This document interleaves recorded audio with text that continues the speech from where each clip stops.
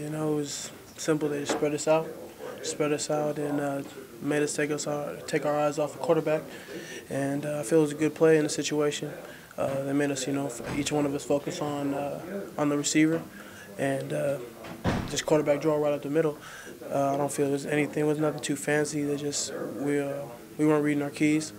And I feel we can't just throw it on the D-line to make that stop. We have to be there to help them out. And, not if they do a better job of seeing if the receiver's coming off, lazy, we should put our eyes back to the backfield and make a play. But that's not what we did. What happened on the 70-yard touchdown where the guy just kind of got open behind everybody?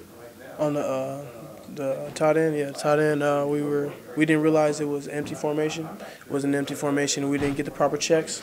And then, in result, I was on the wrong guy, and that's my fault, But I'm gonna continue to play as hard as I can, but I can't let that kind of stuff affect me, and I can't let that kind of stuff happen. I got to be able to see the whole field, and that's not what happened on that play.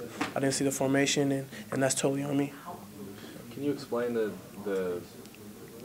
way you guys have let people hang around and kind of the mistakes that just seem to happen in the second half and in the fourth quarter, especially these past few weeks? Yeah, definitely.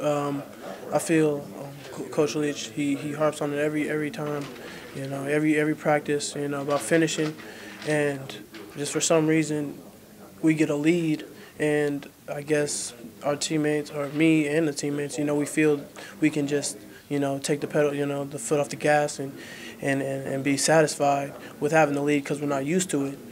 We're not used to having a coach that puts us, and having confidence, in ourselves to, be able to be in the lead and how we didn't know how to handle it, and I feel that we need to continue to work on that, and I'm not really sure, but we just as a team need to come together and figure out why we when we see a lead, when we're ahead, we don't produce anymore. But we need to figure that out through these practices and take it one day at a time. Does it perhaps take more player leadership to get you guys over this hump? Definitely. Coaches are doing more than enough, to put us in great situations, and we as a team need to, grow up. We need to grow up, and we need to have leaders. I need to step up included. I need to step up and be more vocal and be a better leader to the team. And I feel like we've overused the young team kind of excuse. Even if we are young, we need to step up and we need to act like we want to win. We can't just come out in the second half and be a different ball team. That's not who we are, and we're gonna fix that. We're gonna fix that.